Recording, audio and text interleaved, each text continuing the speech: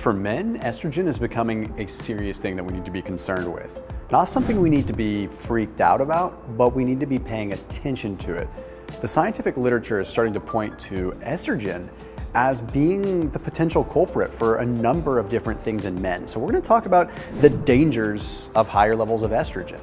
And I want to open with a study that was pretty darn interesting when it comes down to estrogen and depression.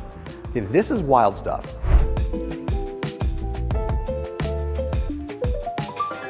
This study was published in the journal Psychoneuroendocrinology, and it took a look at 3,925 men, okay? And it wanted to get a better understanding of why there's typically this link between obesity and depression. So what they did is they measured their BMI, they measured their sex hormones, so things like estrogen, things like testosterone, and they measured that with the correlation with depression, okay? Very interesting findings with this. One thing that wasn't unbelievably surprising was that they found that there was a higher link between obesity and low levels of testosterone. Okay, we've kind of seen that before. No real surprise there, but still very, very important to note. But then they saw some other stuff. They found that significantly higher estrogen levels only seemed to occur in overweight and obese people that were over the age of 60, where their testosterone levels were also starting to decline a lot. But beyond that, they noticed that there was a very strong correlation between high levels of estradiol, estrogen, and depressive symptomology in all men, regardless of age and BMI. Wow, okay, so saying that again, higher levels of estrogen seemed to correlate with more depression, regardless of any kind of weight. And they also noticed that with estrogen to testosterone ratio. So the higher the estrogen and the lower the testosterone, the more depressive symptomology they noticed, which really kind of affirms an earlier study that was published in the journal Aging Male. This study positively correlated estradiol with, once again, depression, and once again looked at the ratio of estrogen to testosterone. That's not to say that testosterone isn't very, very important to pay attention to, but perhaps we need to be looking at that testosterone to estrogen ratio a little bit more. Now, for men, if you're not going out and getting blood work tested, you can look in the mirror, and if you start noticing, hey, like I'm actually developing breast tissue, or I'm gaining a lot of fat around the chest, it's something to actually think about, because that's really a visual indicator that maybe estrogen levels are getting pretty darn high, and it might be something that you want to check out. So men generally produce like two main kinds of estrogen, estrone and estradiol. We're focusing heavily on estradiol in this video.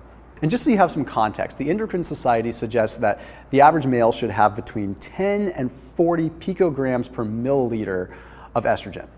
There's a number of reasons as to why these estrogen levels could be higher, and a lot of times we do see it high. We see it very high in men these days, and it's something that we need to be paying attention to. For one, higher levels of adipose tissue. Okay, adipose tissue secretes estrogen, so the more fat you have, the more estrogen you produce. Insulin plays a big role too. If you're insulin resistant, that plays a tremendous role on the metabolization and also the formation of estrogen. And then alcohol consumption is a huge piece too, because alcohol induces some of the estrogen production, but also reduces the body's ability to metabolize the estrogens, like the 1,7-hydroxyestradiol that we need to metabolize and get rid of. So there's this thing in the body called the estrobolome. It's part of the microbiome, and it aids in the metabolism of estrogens.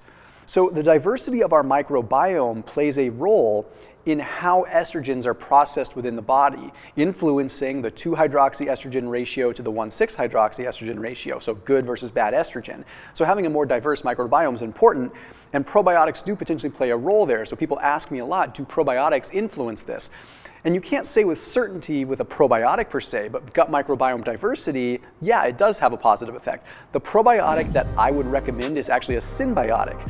It's called Seed, and they're interesting because they have a prebiotic and a probiotic in one, hence the word synbiotic. And they're unique because A, they fund a bunch of microbiome research, which just deserves credit, but B, they have a capsule inside of a capsule.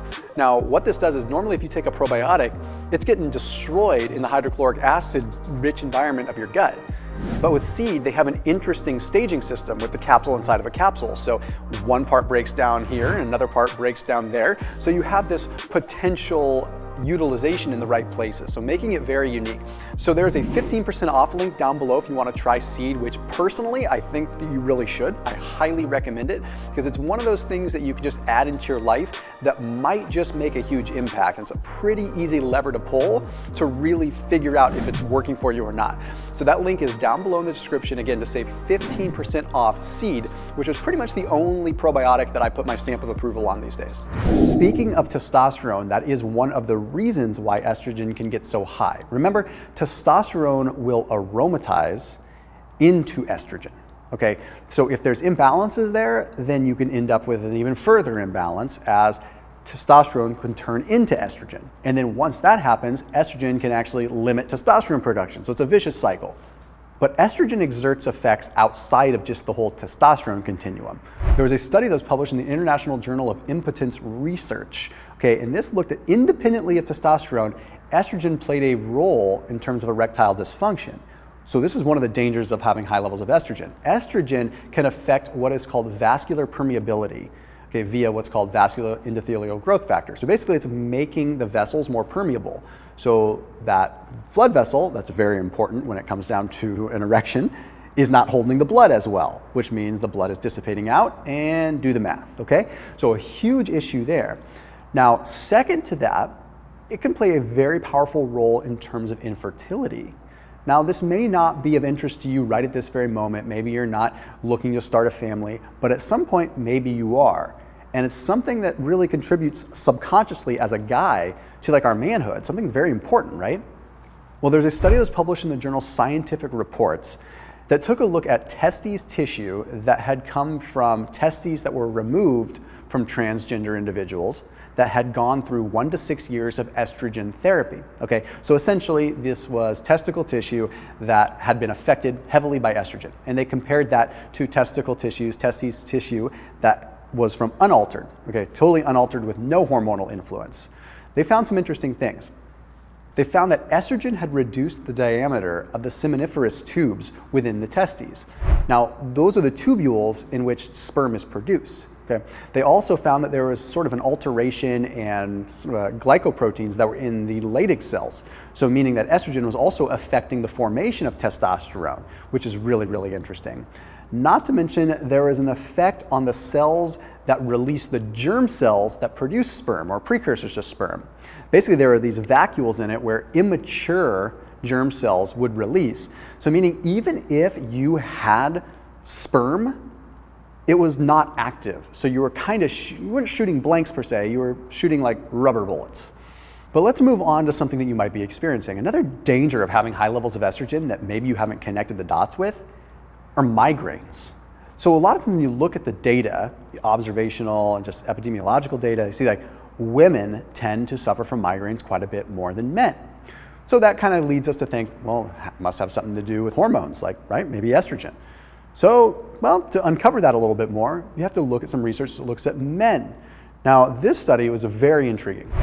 So this study was published in the journal Neurology. It took a look at 17 non-obese men that would have migraines at least 3 times per week.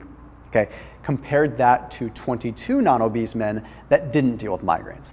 And it looked at 1,7-beta estradiol, so estrogen levels and testosterone and the correlation with this. So what they did is they drew their blood on days that they were not having migraines, and then they tested their blood every day until they had a migraine. Well, guess what they discovered? Testosterone levels didn't seem to play too much of a role directly, but the estrogen to testosterone ratio did. Those that had the migraines had significantly higher estrogen levels on the days leading up to their migraines. We're talking like a 30-point difference too, a pretty significant difference, and a pretty significant ratio change between estrogen and testosterone. So those that didn't have the migraines didn't seem to have these increases in estrogen. Now, correlation doesn't equal causation, but this is definitely grounds for further research to be done to understand the mechanism here, especially when we look backwards at a lot of the observational stuff with women and migraines. Now, when it comes down to fat accumulation, when it comes down to other pieces that are a little bit more cosmetic, we have to remember that too. And like I mentioned earlier in the video, testosterone, estrogen play a role in where we store fat, how we store fat, and the vicious cycle that it can start. Okay, so we're starting to see this decline in testosterone levels, right?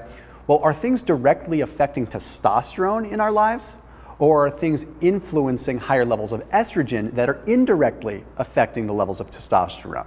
That's what we have to look at, because the higher the body fat percentage, the more estrogen. Okay, the higher the insulin resistance, the more estrogen. And that starts a vicious circle. But which came first, the chicken or the egg?